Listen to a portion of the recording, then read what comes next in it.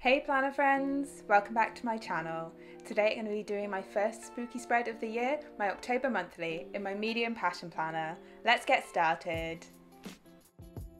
So the kit that I'm using for the month of October is Bouville from Plannerface, and I love this super cute Halloween art, so I had to use it, and I thought it would pair really nicely with this Halloween washi tape also from Plannerface. I do PR for Plannerface, so you can use my code in the description to save yourselves a little bit of money and also mention me for a freebie.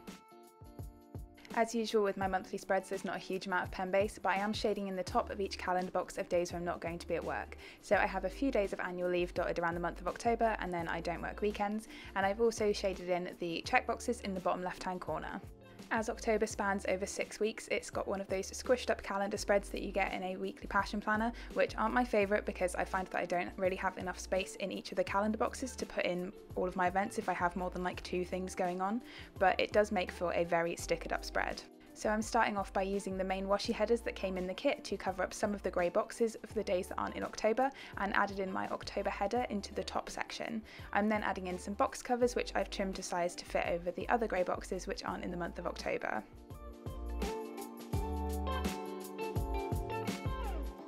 Usually for my monthly spreads I cut a 1cm chunk from these box covers to add above the date covers, but for this month I thought it would be really cute if I added in some of this doodle washi from Plannerface that I've had since last year, because the doodles within this washi fit perfectly with the theme of this kit. But you will notice as this video goes along that the removable matte paper date covers don't seem to like sticking to this washi very much, so I have ended up Pritt sticking them down because they just kept peeling up, and yeah, you'll notice me sticking them back down throughout the rest of this spread. For the date covers though, I've trimmed these off the main washi headers, and because this is a Monday Start passion planner I have to do a little bit of trimming. Plannerface does do a Monday Start add-on strip that you can get for all of the monthly kits, but they still have Monday to Thursday on one side, so I would have to trim them anyway. As usual, I'm starting by laying Wednesday back to Monday, trimming Sunday off the left hand side, and then laying Thursday to Saturday, trimming the sidebar header off and adding Sunday onto that right hand side. And yeah, those date covers really didn't enjoy sticking to that washi tape, so they start peeling up almost immediately.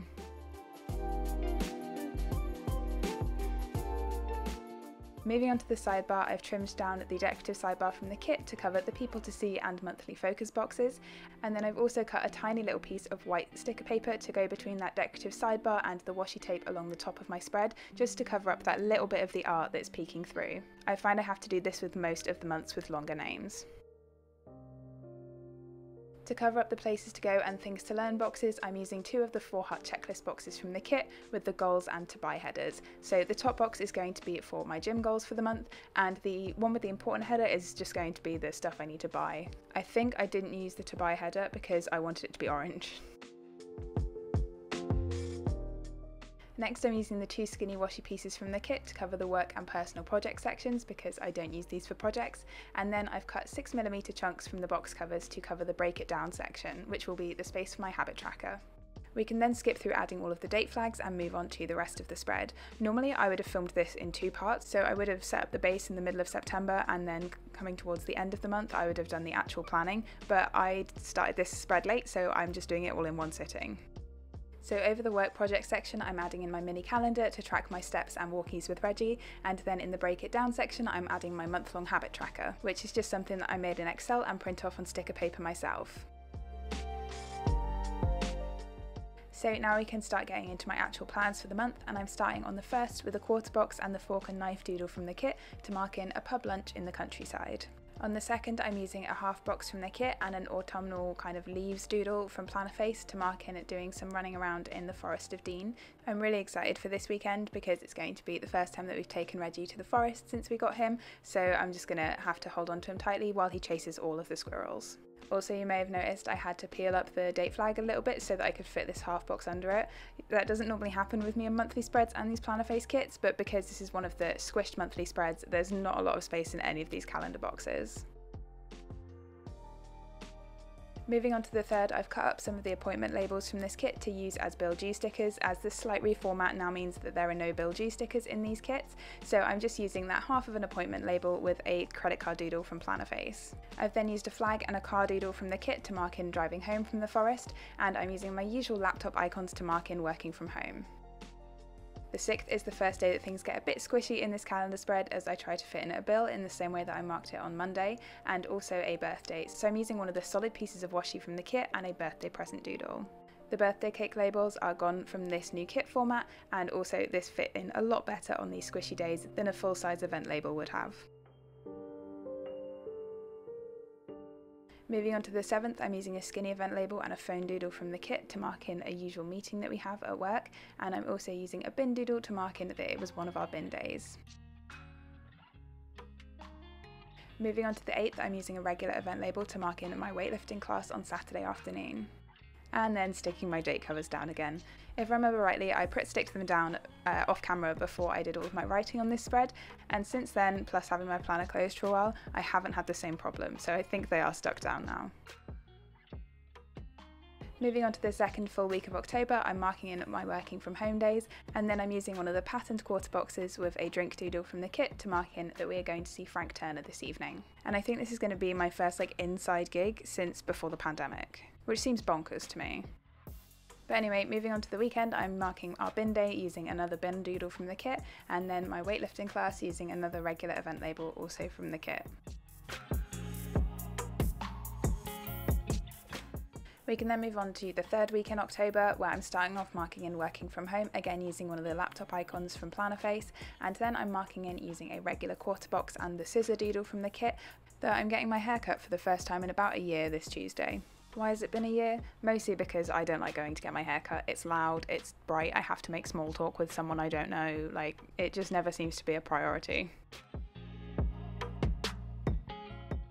The 21st is another squished up day, so I've got a bin doodle to remind me to take the bins out. I've got the little piggy bank to let me know it's payday. It's my friend's birthday, so I'm marking that in using a solid piece of washi and the birthday present doodle again. And then also I have a standard work meeting, so again I'm using a skinny event label and the phone doodle from the kit to mark that in. The 22nd, by contrast, is nice and simple. I'm using a regular event label to mark in my weightlifting class, and then on the 23rd I'm using my little Scorpio symbol to mark the start of Scorpio season. Again, this is just a little sticker that I make myself and print on sticker paper, so it's just a square with an orange background and a little Scorpio symbol over the top. For the 25th, I'm again marking in working from home using one of the laptop icons, and then I'm marking in another bill using half of a label from the kit and the little credit card doodle from Plannerface. The 26th is my dad's birthday, so again I'm using a piece of the solid washi from the kit and a birthday present doodle to mark that in. We've then got another work from home day and another bin day, and then moving on to the 29th, I'm using a patterned quarter box with the wine doodle from the kit to mark in our friend's Halloween party, so this is the day that we're actually celebrating Halloween, and then because this has taken up quite a lot of the box, I'm using a skinny event label to mark in my weightlifting class in the afternoon.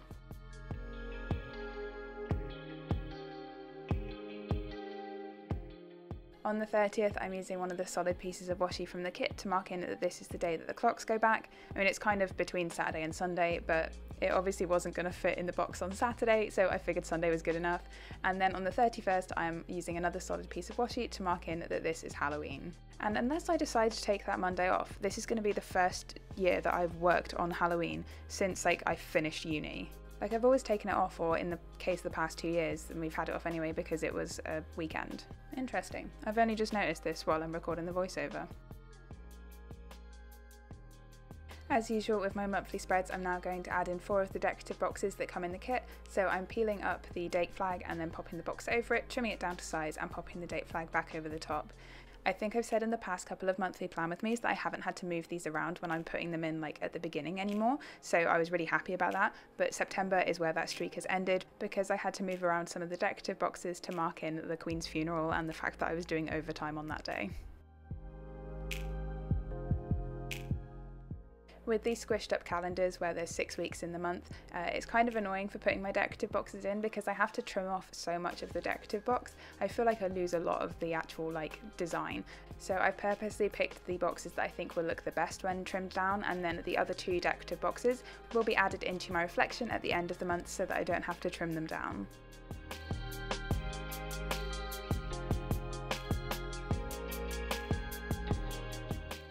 Also, as you can see, I had to move some of the doodles around, or at least lift up the corners so that I could put the decorative box under them where I'd left them overlapping. But now that I've got all of my stickers down, we can go back in and fill in all of my plans for the month. So I'm starting off using the chisel tip and fine liner side of my orange passion marker to write in walkies on my mini calendar and monthly actions on my 2 project sections in the bottom left hand corner. And then throughout the rest of the spread, I'm using my silver jelly roll pen just to add in a little bit of sparkle, as I have that hollow foil in the washi along the top, and then also my regular Pilot friction pen. So October is when things really start to feel like they're ramping up towards the end of the year for me. I don't know whether it's because this is a 6-week calendar spread, so it's a bit squished together, or because I have just put loads of plans in it right at the beginning of the month, but this spread feels really full already. I'm really looking forward to a chill weekend in the forest coming up around the time that I put this video up, but then after that it just feels like everything is going to be like go go go, because I've decided that this year I am going to do Plansmas again, but I have already started planning it so that I'm not leaving it all until the last minute. Go me. We then have like the full cohort of family things going on before Christmas, so in November and December we're just full of family things for my family and my partner's family, and it's just going to be a lot. And also I decided that it would be a great idea to do my first weightlifting competition in December, which I entered at the beginning of September, and I sort of mentioned it but sort of didn't. But yeah, the cat's out the bag now. I've decided to do a weightlifting competition because apparently I don't have enough things on my plate at the moment. I think also that being so busy is going to make these last 3 months of the year, which sounds terrifying to say at this point, but these last 3 months of the year are just going to absolutely fly by.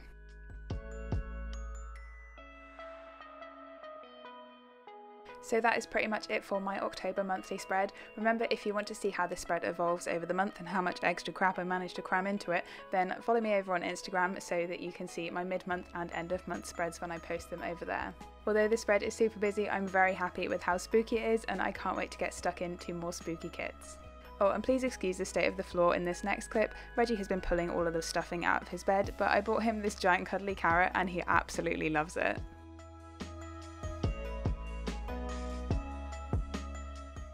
So that's everything for this video, friends. If you have any questions, please leave them in the comments down below. Drop the video a like if you enjoyed it, and if you're new here, don't forget to subscribe. I'll see you next time. Bye!